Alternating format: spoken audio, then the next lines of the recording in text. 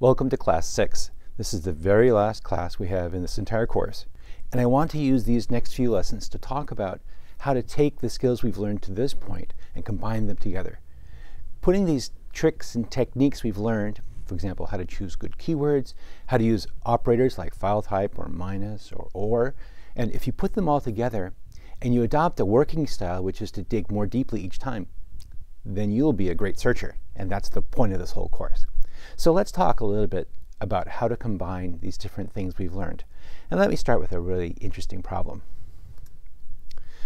Suppose that you're looking for Google Earth tours, that is KMZ files, that are showing shipwrecks around Florida, but we've already seen the ones from floridamarine.org and thejacobs.org. Okay, these are two different sites that have lots of KMZ files.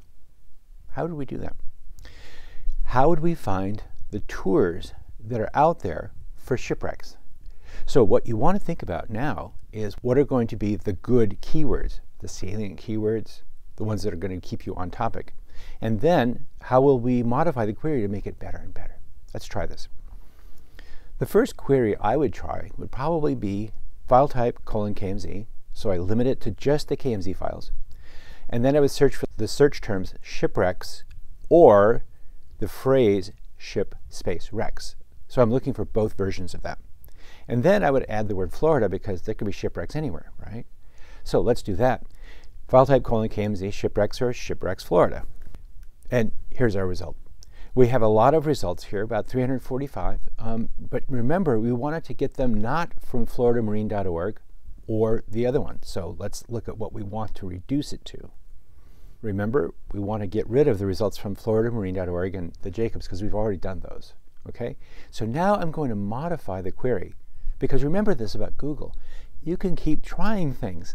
It's a really iterative process, and remember that. You don't have to get it right the first time. You can spend some time and modify the query, and I do that a lot.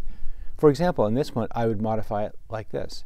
I would add the -site: floridamarine.org and the -site:.